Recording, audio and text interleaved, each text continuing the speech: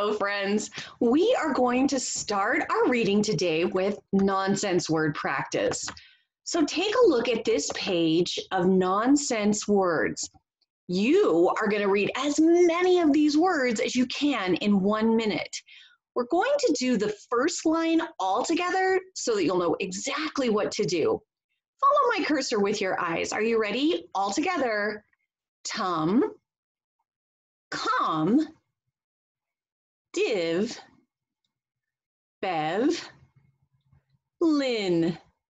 Okay, Miss Sunshine is going to start her timer and you will have 1 minute to get as many words as you can. Are you ready? Get set.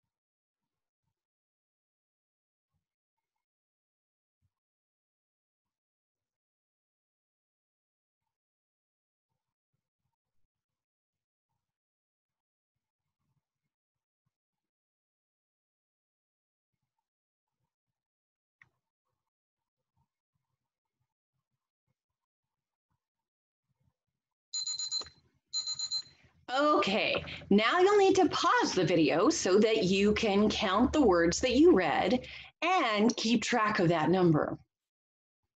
Take a look at our book today, friends. This is a nonfiction book, which means it's true, it's real. The things we read are facts. Take a look at this awesome cover. The title of this book is I See Fireflies. And here's the thing, in Utah, we don't really have fireflies, but I used to live in a place where they lived and they are super cool. So I thought we would read about them today. The author of this book is Genevieve Nilsson. We are going to echo read I See Fireflies. So Miss Sunshine will read a page first, and then you will echo read it back to me. I see fireflies. It is dark.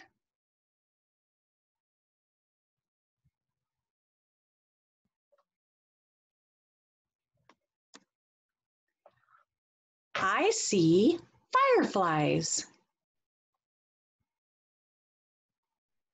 Take a look at this text feature. This is a label pointing to this photograph of a firefly. I see them glow.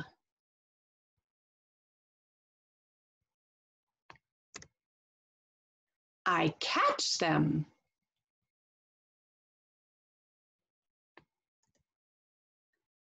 I put them in a jar.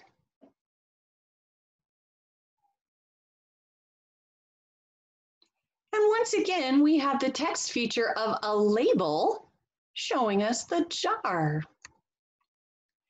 I watch them.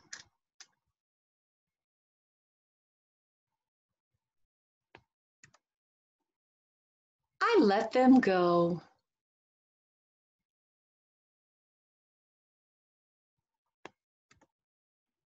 So let's take a look at the glossary for this book.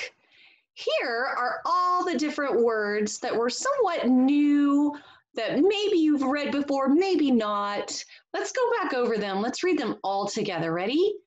Catch, dark, fireflies, glow, jar, watch.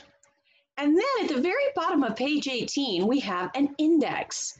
So the index shows us where different words appear inside the book. So we have our list of words. The words are in blue.